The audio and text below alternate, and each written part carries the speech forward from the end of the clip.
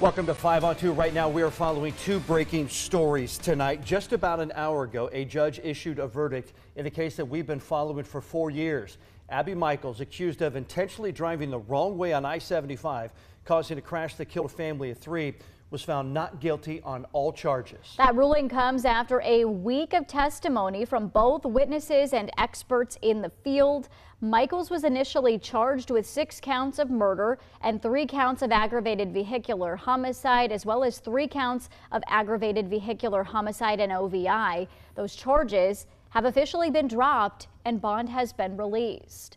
And just into our newsroom, Michaels was released from jail about an hour ago, and the Montgomery County Prosecutor's Office released a statement following the verdict saying, quote, "The investigating law enforcement agency, Moraine Police Department, and we firmly believe there was sufficient evidence to prove Abby Michaels' guilt beyond a reasonable doubt.